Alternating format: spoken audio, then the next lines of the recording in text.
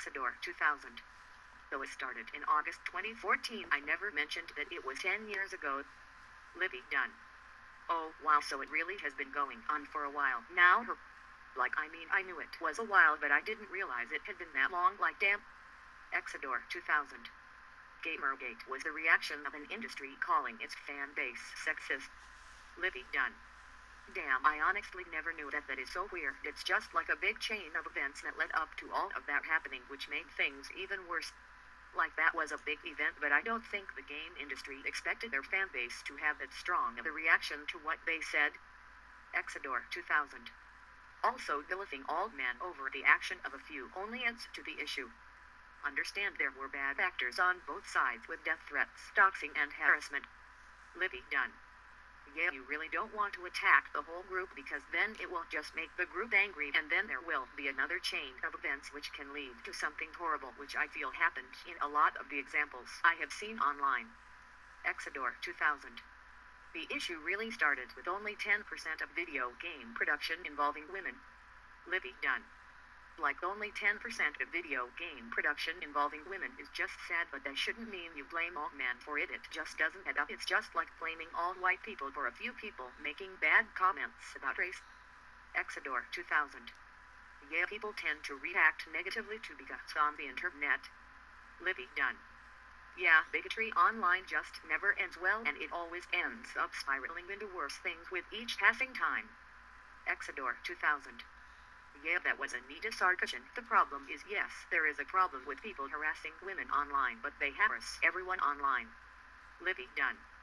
Like you said, they do it to everyone, and I've seen that everywhere. I've seen people get harassed for being white, and for being male, and for being gay, for being trans, for being women, for literally anything, and that's why bigotry is bad no matter what. It's just people getting attacked for being themselves, but for some reason that's still not taken serious. Exodore 2000. That's why people say don't feed the trolls, because that's what they want, is for someone to freak out over it and make a scene. Livy Dunn. Yeah, I think that's really what people need to realize more, is when you feed the troll or when you start freaking out, you're giving them exactly what they wanted from you. But if people just ignored the trolls, it would make things so much less toxic and so much less bigoted. Exodore 2000. Well, all that led to an explosion of talk on the subject onto social media. Livy Dunn. And I guess that's been causing this wave of life toxicity and stuff to spiral online for who knows how long. But if people just realize that ignoring the bigots is the right way to go and just start doing that instead, it would help everything so much more. Exodore 2000. It escalated to a point where actual hate groups started to chime in with their ideas. Livy Dunn. And that's horrible. Like you said, hate groups started to chip in with their own ideas, and then it just turned into this horrible cycle of hate, just one after the other, that didn't stop. And I wish it was more addressed. Like if it got addressed more, I feel like things would be a little better, but that didn't happen. So here we are in this current state, which isn't very pretty at all. Exodore 2000. Someone is saying once free speech was on, it got worse. Livy Dunn. Really? Once free speech was on, it got worse? Like once people weren't allowed to voice their bigotry or were blocked by people because they didn't want to hear the hateful things they were saying, it started to get worse because people felt suppressed for being a shitty person.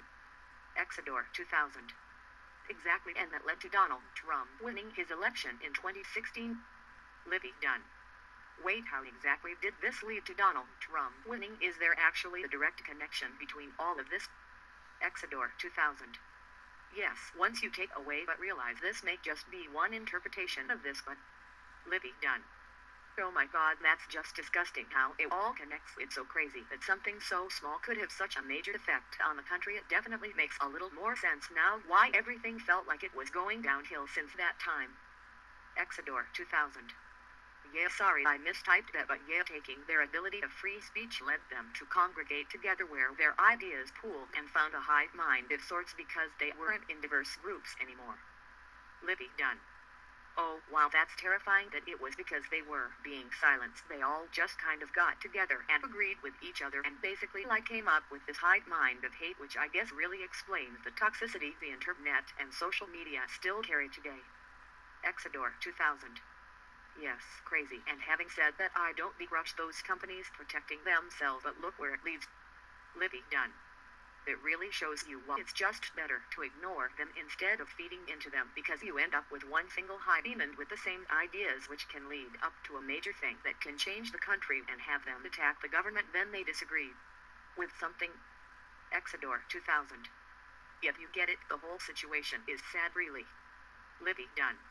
It really is sad. It's a spiral of so much sadness and hate that I think was just not addressed. So all of it started to get worse because it went unchecked for so long, and now it's just a huge mess that probably won't be fully fixed for a long time, and things probably won't ever fully go back to normal anymore. Exodore 2000. That then led to men's rights groups. Libby Dunn. Young, and then all these other hate groups. That's sad that they started to rise up during this time, and they still kind of are around, and they're still problematic. Exodore 2000. All that led into Alex Jones and Pizzagate. Libby Dunn. Oh my god, it all is connected. I can't believe we figured it all out. Exodore 2000. Back into gaming, someone profited off of World of Warcraft gold farming. Steve Bannon. Libby Dunn. Wait, really? Exodore 2000. Yes, it was so bad Blizzard had to put an end to the gold mining. Libby Dunn. Wait, what? This is so crazy. I knew it was huge, but I never fully realized how big it actually was, and especially for WoW, and that it was that bad to where they had to put an end to all of that. Exodore 2000. Steve Bannon used it to start his website, Breitbart, the alt-right platform. Libby Dunn. He was running BRBITBART? Oh, wow, he really was just a horrible person, and I guess the whole WoW gold mining and the video gamers getting mad at women stuff really all led to him gaining power. Oh my god, the more we talked about this, the more messed up it got. Exodore 2000. Yeah, so why would they need a platform? Because they had been kicked from their others. Libby Dunn. Wow, so the WoW gold farming helped them form their own space where they could say whatever bullshit they wanted to say, and other people who believed them and supported them would tune in there for more bullshit they believe in. Exodore 2000. Exactly, it's so crazy, isn't it? They weren't going to just disappear. Libby Dunn. Damn, that's so true, and honestly this makes a lot of sense with everything. Exodore 2000. I am sure this is no surprise, but all that gave us canon. Libby Dunn. Oh my god, QAnon. It all makes sense now with everything we've been talking about this whole time. It's like I don't know why I didn't realize this beforehand, but now that you're connecting it all, it makes so much more sense, and I am just surprised I didn't remember before now. LMAO. Exodore 2000. Yeah, it's okay, they have fundamentalist Christians on their side, but you see how having those other groups in one hive mind helps their cause. I have to look more into this. Libby Dunn. It's crazy how once those groups were combined, it all makes things more powerful. I really didn't realize how much I didn't understand, but you've made me realize so much now and made me want to look more into it, because if you look at all of the hate groups that have spread around with this hive mind, there's a lot of them, and they have huge support, so there's probably other ones that formed during this time to that I didn't realize. Exodore 2000. You can see why I want to see all sides, so we can work on improving things. Libby Dunn. Yeah, I get it. I mean, if we know all of this, it'll help us figure out how to fix the problem and help put an end to this horrible chain of events that's plaguing the world right now. Exodore 2000. Along with that, psychologists tried to see if there was a correlation of violence and a release of violent video games, and they have actually found the opposite, that at times with releases of violent video games, crimes by youths has actually gone down. Libby Dunn. Really? Wow, I never would have thought that. I thought violent video games would make people more violent instead of making it go down. It really is so crazy that we have these facts right in front of our face, yet most people don't realize this stuff yet, and they still want to pin all of it off on video games. Exodore 2000. There is a problem though with game companies and reviewers being too close. You have to go through PR to get access to those games. Libby Dunn. That's true, especially with the way the gaming industry is now. It's very focused on making sales and money more so than actually caring about the game, which I think is sad and really makes the gaming industry not as great as some people think it is, but we're really seeing a lot of improvement, especially with how people are really starting to speak out against this, which is good, but there's still the ways to go with this stuff. Exodore 2000. get all that as well as crunched for those big AAA developers, and it comes out now too they're not always that great to their employees, so maybe their PR is that they are for women and diversity while treating the women that work for them horrible. Libby Dunn. Really? I didn't know about that.